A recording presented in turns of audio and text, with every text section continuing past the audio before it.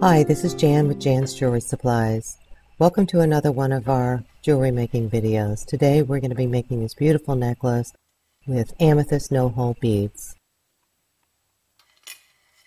With the exception of doing repairs, people tend to ignore the no-hole beads because they just don't know what to do with them. We have a wide variety of semi-precious no-hole beads. I'll be using the amethyst today, and these are 10 millimeter.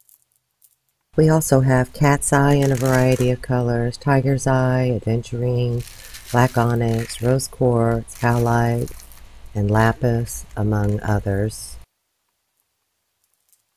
And we also have the same beads in mixed lots in the 8 millimeter. With the project that we're doing today, you could do the 8 millimeters, and you want to select jump rings that are 2 millimeters larger than your bead. So we're going to be using 10 millimeter today, so we'll be using 12 millimeter jump rings. I have all the supplies we're going to need in front of me. We'll give a detailed list of the supplies at the end of the video. You're going to have 192 jump rings. You're going to open up half of them and close the other half. To open them, you're just going to open them to where there is about an 1/8 inch gap. But to close them, you can see there's a slight gap there. You're just going to rock them back and forth until the two ends meet. I'm actually going to be using 2 extra closed jump rings to get me started, just to give me something to hold on to. I'm going to start with an open jump ring, and I'm going to add 4.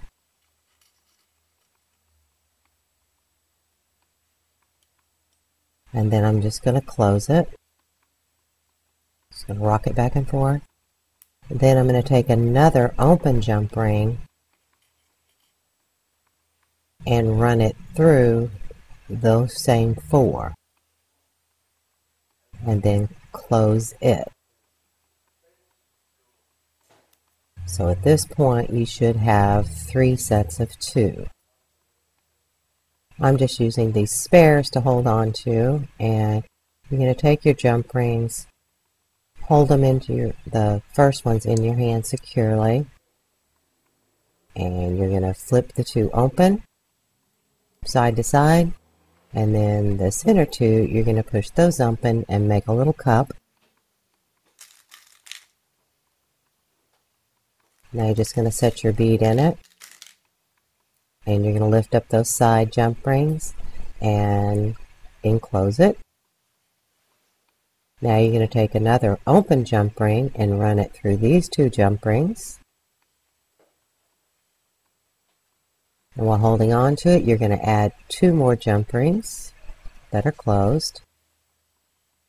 And then you'll close that up.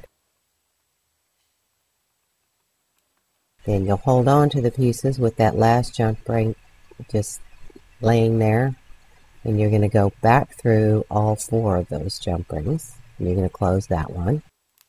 And then beyond your captured bead, you should have 2 sets of 2.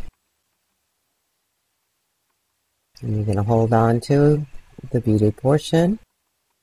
And you're going to push your jump rings, one on one side, one on the other. Make a cup. Place your bead in the cup. And you're going to grab the 2 sides. Once you grab your 2 sides, you're going to take an open jump ring and run it through the 2.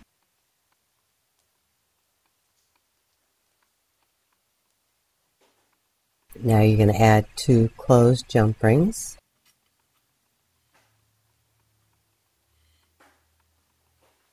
Then you're going to close it.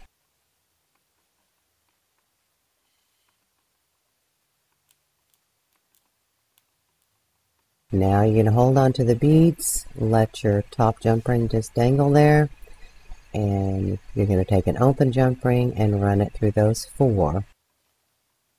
Close it up.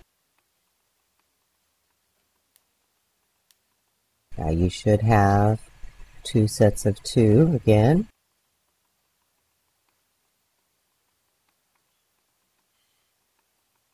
You're going to hold on to the beads, drop one on one side, one on the other side, open up the two center ones, make a little cup,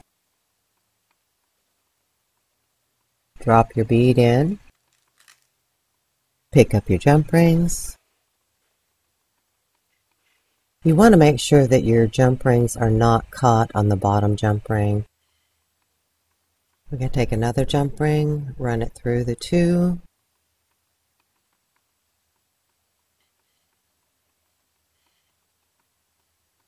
add two closed jump rings, close it, and then you're going to grab another open jump ring and run it through the four and close it. You'll just continue this pattern until you get your 48 beads. I like to flex it a little bit to make sure that the beads are going to stay in there. With semi-precious beads, the size may vary a little bit, and some of them may be too small. Now that I have my 48 beads, I'm going to take a 5mm jump ring and run it through the two where I'd normally be putting larger jump ring. I'm just going to put a small one there to close it up. I'll close that jump ring and I'm going to add an 8mm jump ring and I'm going to close it.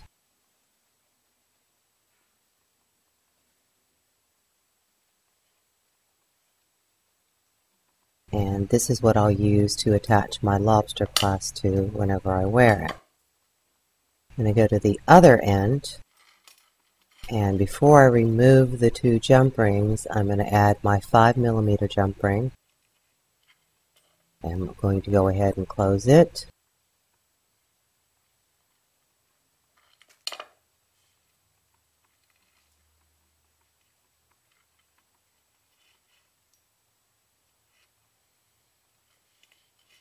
And I'm going to remove those two jump rings that I was using to hold on to in the beginning.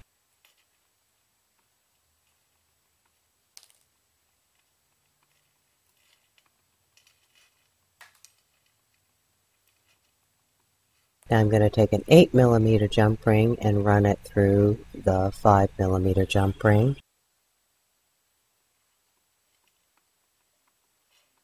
Now I'm going to add a lobster clasp to the 8mm jump ring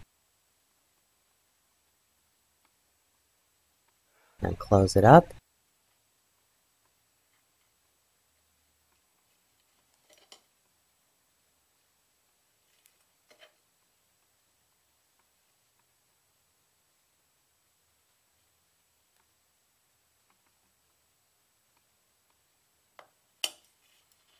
Now I finished this necklace. It is 27 inches long. If I wanted to do one with the 8mm beads, I would need 62 of those. I'm going to make some earrings to go with the necklace. I have the supplies that I need here. Again, I'll have a detailed list of the supplies at the end of the video. I'm first going to take a 5mm jump ring, and I'm going to put two closed 12mm jump rings on there, and I'm going to close it up. This is a little difficult to hold on to. You could attach your tassel at this point to give you something to hold on to. I'm going to go ahead and take two open jump rings and run them through the two I just attached. Close it up.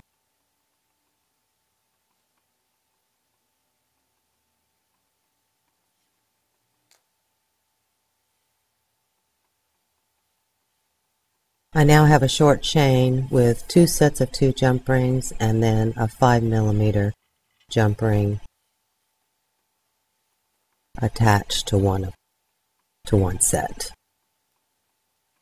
You're going to hold on to this as best you can, and then you're going to do it just like the necklace. You're just going to open it up, Drop the bead in, pick up the two sides, and this time you're just going to put another 5mm jump ring on there.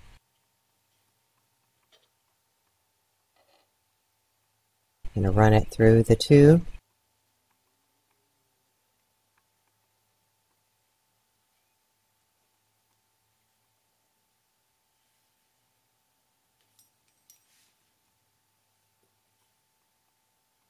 Once you have it run through the two, you're going to go ahead and attach a tassel. Or you could do the ear wire. Either way, if you had attached a tassel earlier so that you could hold on to it, then you would put the ear wire up there. Just going to close it up. And you could use larger jump rings. These small ones are hard to deal with, but there's more metal of the jump ring showing if you use larger ones. I just prefer the smaller ones, even though they are more difficult to work with. So now I have my bead with a tassel. I'm just going to open up the back of an ear wire and attach it to that 5mm jump ring at the top of the bead. Once you get it on there, you just close it up.